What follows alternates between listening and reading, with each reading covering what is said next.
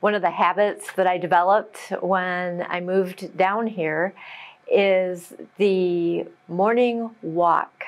I also hike on the weekends and bicycle when I'm back in Michigan. So overall, a very active 65-year-old.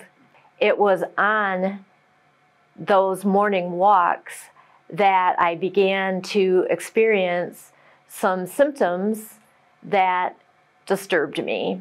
I started to feel a pressure in my chest, nothing sharp, but more like a weight where I just wanted to push back on it. I also had some sharper pain and ache in my upper back, just around my shoulder blades.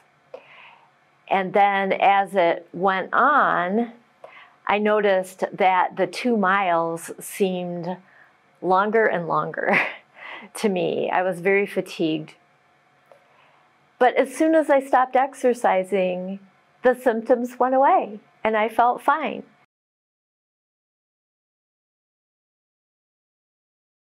You have a 95% blockage, a widowmaker, and you have 100% blockage on the other side.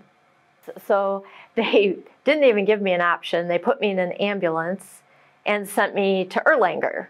And so I came in and they assigned me to Dr. Shears. The preparation was really good. There's a packet of information that they gave me that told me about the procedure, what to expect.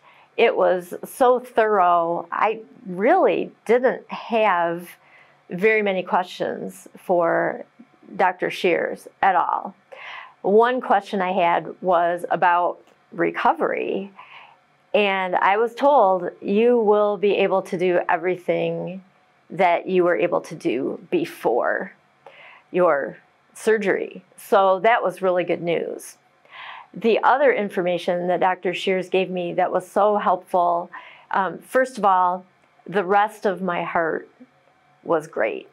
He said the other arteries looked good and there was no damage whatsoever to my heart muscle. I haven't had a heart attack. So I feel that it was very much, God watching over me. The nurses were teaching each other, showing each other little tricks as they were getting me prepped, knowledge sharing. This is a teaching hospital, and I saw it in many, many of the interactions that I had. Woke up from surgery. I walked from the intensive care unit to the cardiac step-down unit. That was crazy to me that here I had just had open heart surgery and I was up and walking. Then the whole team just got together to get me moving again. I had the physical therapy people coming and walking me with, I think I would call it, it's like the Queen Mary of walkers. It's that walker that's made of PVC pipe. And I would go sailing slowly down the hall with my entourage. They taught me to climb steps again, how to do things safely, getting in and out of bed. And the nurses, I never lacked for anything.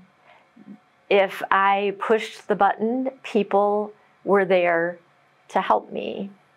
Even the people who cleaned my room and the people who delivered my meals were upbeat, cheerful.